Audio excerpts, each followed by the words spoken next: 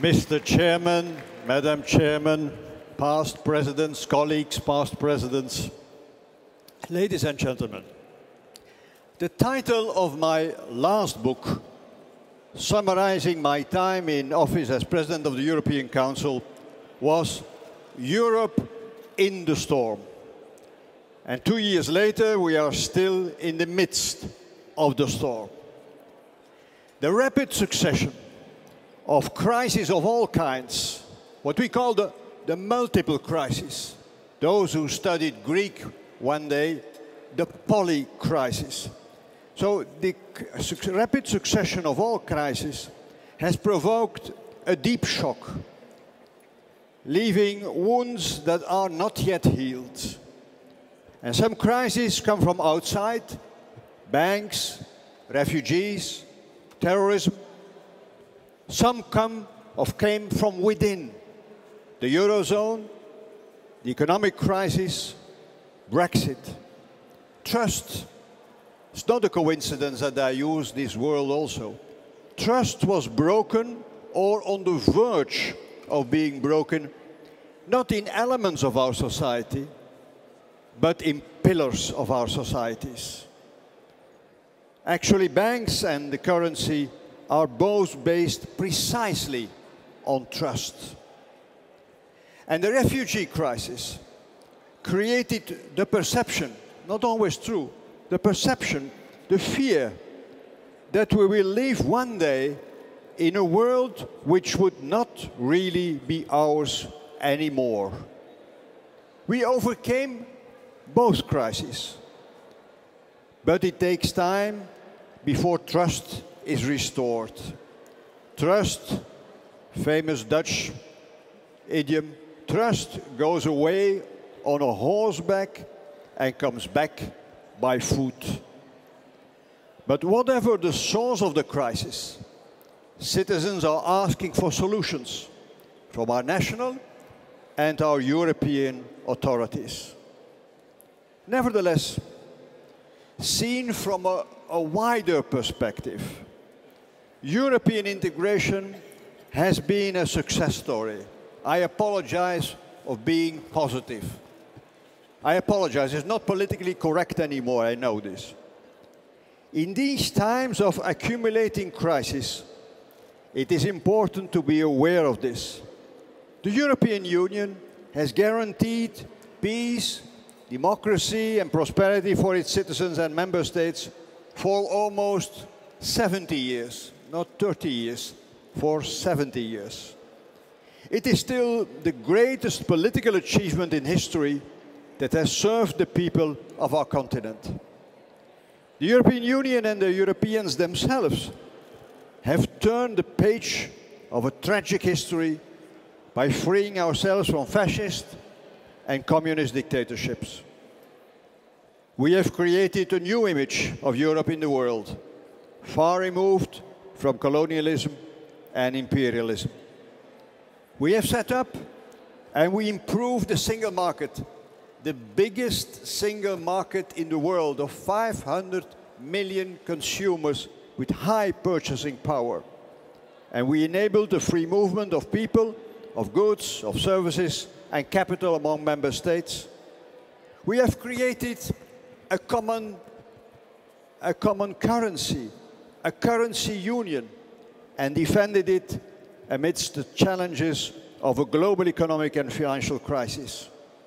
We have found our way back to economic growth since 2014 and fiscal consolidation in most of our member states. And furthermore, we have managed to attract many more member states, and there is still a waiting list of candidate countries. Ladies and gentlemen, we can be proud of these achievements. We should point them out more often, but we cannot take them for granted, and we should draw lessons from our mistakes.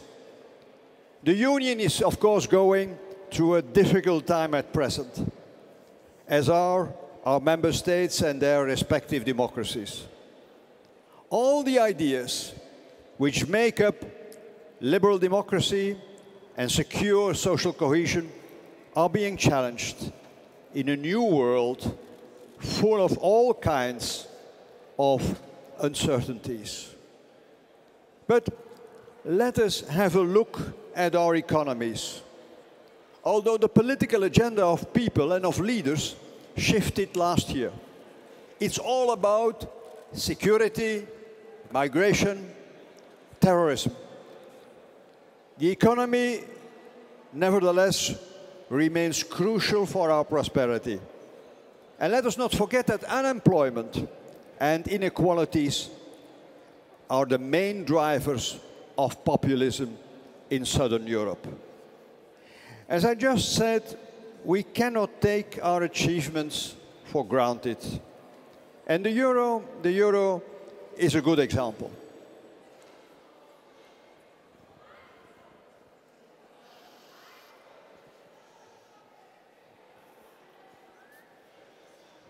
You can't have a common currency without a banking union, an economic union, and a fiscal union. We are still at the stage of drawing all the conclusions of this essential step, abandoning national currencies. Unfortunately, no progress was made since 2014. It is not an ideological discussion between federalists and intergovernmentalists. It is just fearing to take the unavoidable decisions, the unavoidable responsibilities, implying more solidarity and more integration.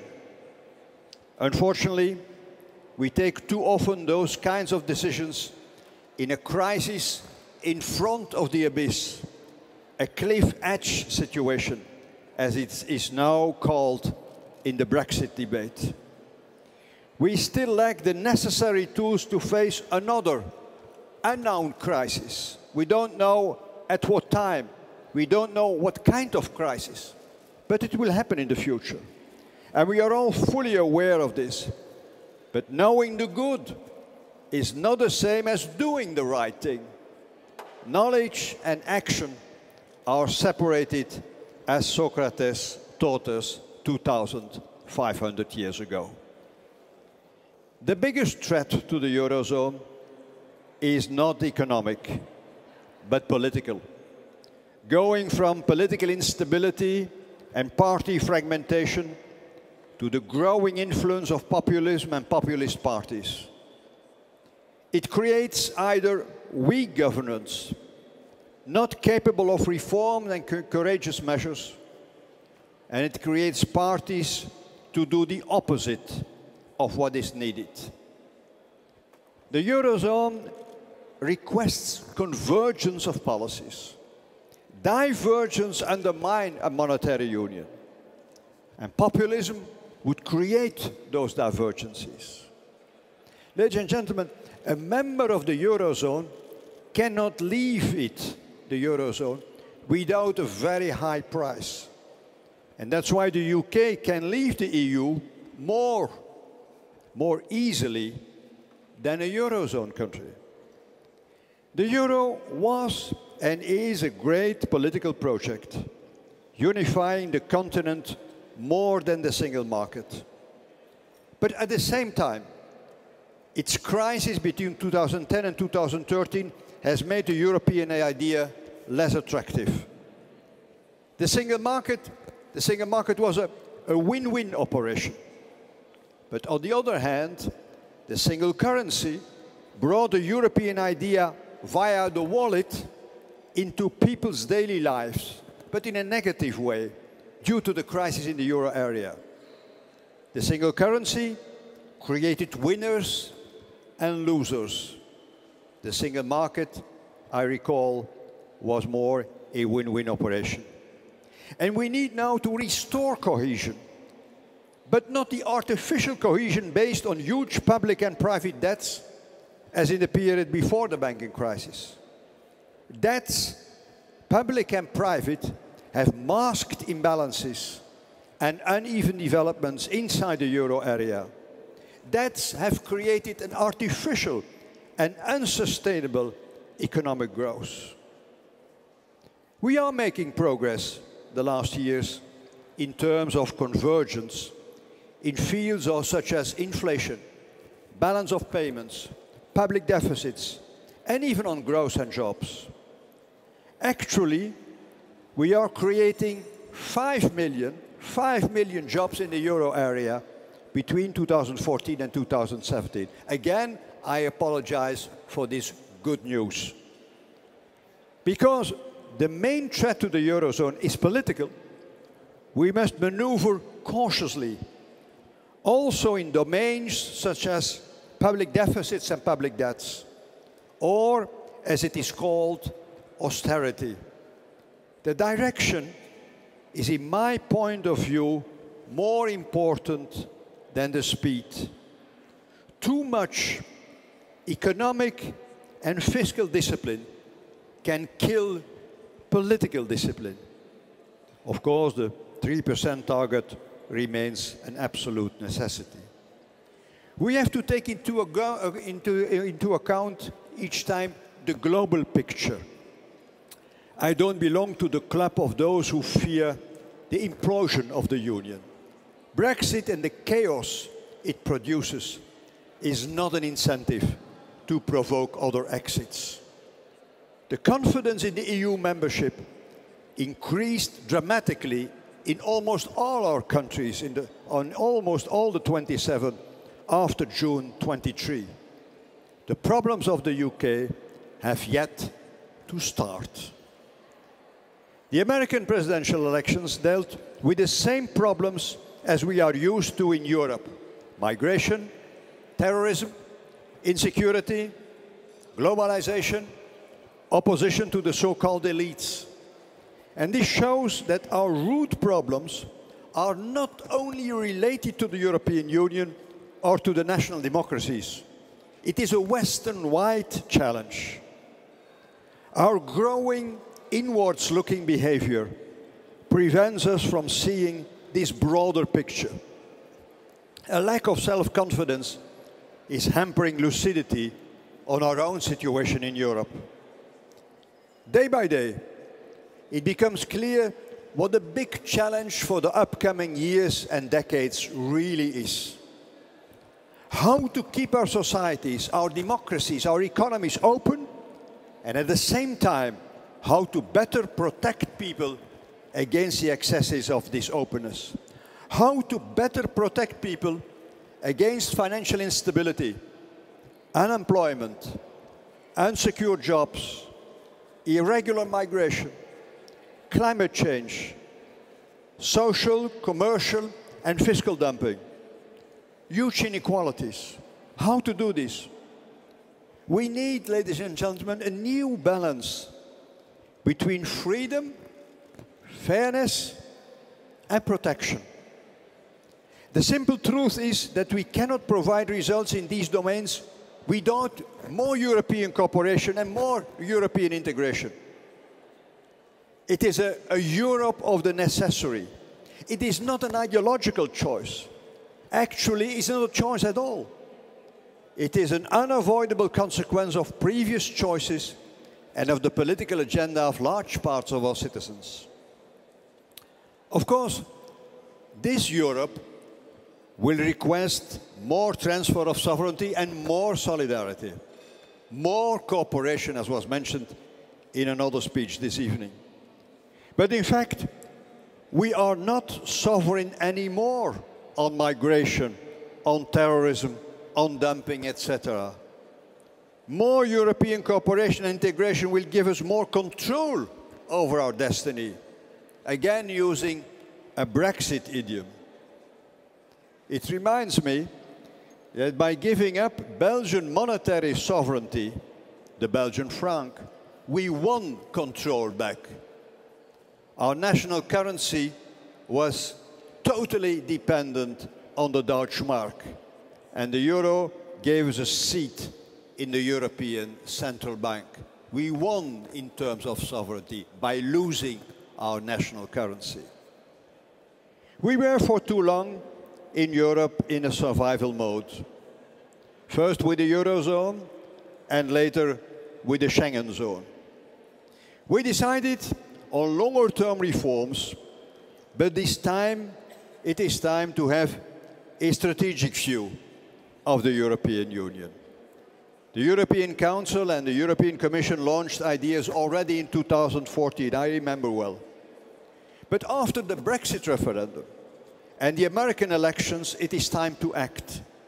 We have to seize the opportunity because both events, Brexit and American elections, create a vacuum which the Union can fill. A strategic plan waits for an opportunity to get it implemented. The less the time is ripe, the more we have to do to make it ripe. The famous British philosopher Jeremy Bentham said this more than 200 years ago. A really new chapter for more European cooperation is the military one.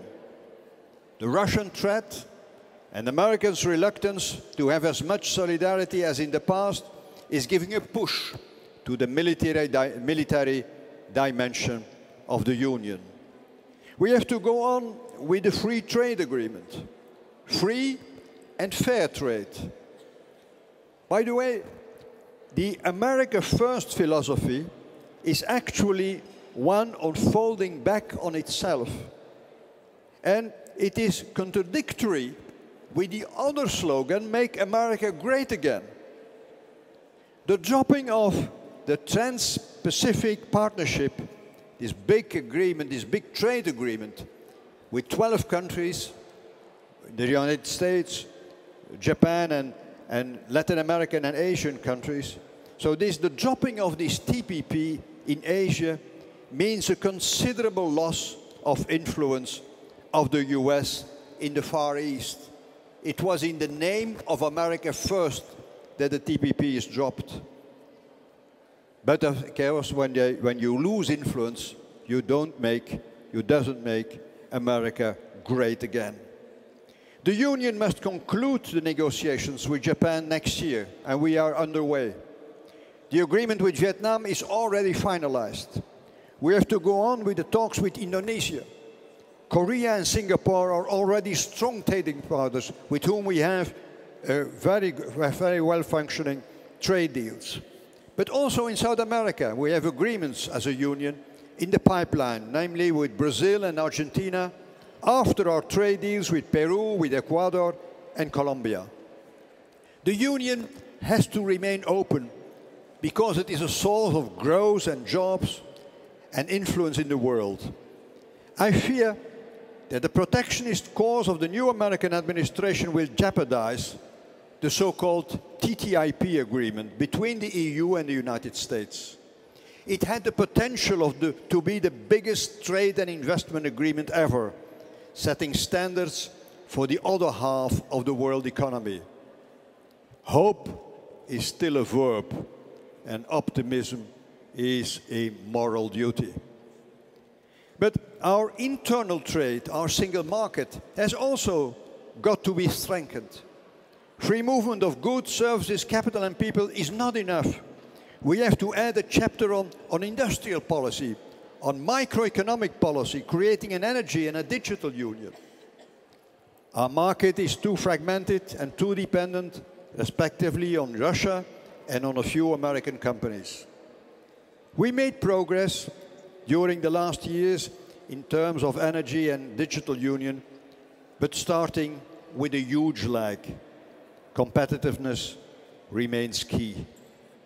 Consolidation at the level of enterprises is inevitable on a European scale. The time of national champions should be over.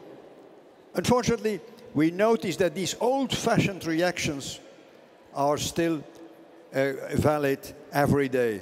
In the financial sector, we also need consolidation in order to remain competitive vis-à-vis American and Chinese competitors. Another lesson I draw from Brexit and the American elections is about jobs. And we have to reflect on the simple fact that two countries, the UK and the US, both with very low unemployment rates, 5%, full employment, nevertheless still face a very low level of social harmony and contentment, such that their societies are growing more polarized and more aggressive, not only politically but also socially. Even those who have a job fear they may lose it any day. And many of the low and lower middle class have resigned themselves to lower wages. And 1/3 of them in the EU and the US feels that their standard of living is declining in the last 5 years. The motto, "It's the economy, stupid," is no longer entirely true. In climate change, we can become world leaders in the clean energy transition. But other players like China are catching up. This transition is the growth factor of the future. And the EU is well placed to use our R&D and our innovation policies to turn it into a concrete industrial opportunity. The climate skepticism of the incoming American administration is again an opportunity for Europeans to go ahead with our climate goals. And by the way, we will overperform by doing better in 2020 than the target of minus 20% greenhouse gas emissions. And the new objective of minus 40% in 2030 is within reach. The Union, by the way, spoke with one voice at the COP21 conference in Paris. They spoke with one voice on the most important theme for the human race. We shouldn't be too humble. Another area where we shouldn't miss the train is Africa. We donated a lot in the past. We opened our markets for African countries.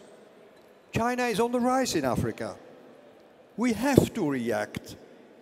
The Commission is fully aware of investment possibilities and is setting up instruments. If we want to contain migration coming from this populous neighboring continent, we have to offer them something in exchange. Africa's share of the global population is expected to grow from 16% in 2015 to 25% in 2050 and 39% of the world population by the end of this century. So financing concrete investments, also attractive private capital where possible, needs to become a priority. The biggest danger of neo-nationalism and populism is a bunker mentality or a fortress mindset. The paradox is that we have to remain open-minded in order to defend our interests and our identity. The biggest enemy always is fear. It's precisely anxiety which is at the source of irrationality and even decisions going against the long-term interests of our people, our nations, and of Europe as a whole. I repeat, this openness has to go hand in hand with protecting our citizens, protecting them better against unfair and undesirable evolutions. It can be this combination of openness and protection. It can be our new narrative for the years to come. A mix of an offensive and defensive, but in any case, a narrative of hope. And let's hope that after the elections of 2017, a new initiative is taken to re-dynamize the European Union. I prefer to use this verb instead of reinvent. It would mean a new treaty, and the last one took 8 years to negotiate. Let us invest our time and energy on other issues. But we need more than deeds. We have to change also our language about the European Union. Brussels is and was a symbol of some kind of a negative Europe, imposing sacrifices and efforts on people. Even the name of Brussels is a symbol of a Europe after the glorious days of the win-win, when Europe was not yet affecting our daily lives. And as I said, this perception changed dramatically with the introduction of the euro. The Union is mature now. It is no longer a love affair of young people. We are in a marriage with its ups and downs with the 27, for better and for worse. We have to fight for our marriage. Love is a verb. One country is in the process of divorce. Let's hope we can achieve an amicable divorce by mutual consent. Until now, this is not sure, but let's hope. To conclude, ladies and gentlemen, defending Europe is not only a responsibility for politicians, for leaders. It is a collective responsibility. Civil society has a key role to play, also because its credibility is often higher than that of political leaders. Organization as yours, Accountancy Europe, acknowledges more than others how indispensable Europe became, even if we are not always agreeing on issues close to our daily business. We cannot longer imagine a world without the European Union. We have to draw all the consequences of this choice. And by the way, the European Union and your organization, Accountancy Europe, are sharing the same values of transparency, of accountability, of trust, being at the service of the general interest. And we know also at the level of the EU, this is an ongoing process, and I presume it is also your daily challenge. The truth, the bigger picture, is always a reflection of light and shadow, of positive and negative elements. If we overemphasize the shadow, we shouldn't be surprised that one day exit talks prevail. At the same time, it will be at that time, it will be too late. And it will be too late to say that is not what we were aiming for. I advocate an open view on the EU, open with its pros and its cons. I saw this afternoon the result of an opinion poll on the statement, do you feel yourself as a citizen of the EU? That was the statement. Do you feel as a citizen of the EU? And in the age group of 15 until 24, on average in the EU, 77% said yes. 15 points more than my generation, and 18 points more than those born during the war. And among students, it is even 83%. One has noticed, by the way, the same tendencies in the Brexit referendum. So I end this speech on this hopeful message. And again, I apologize to be a man of hope. Thank you.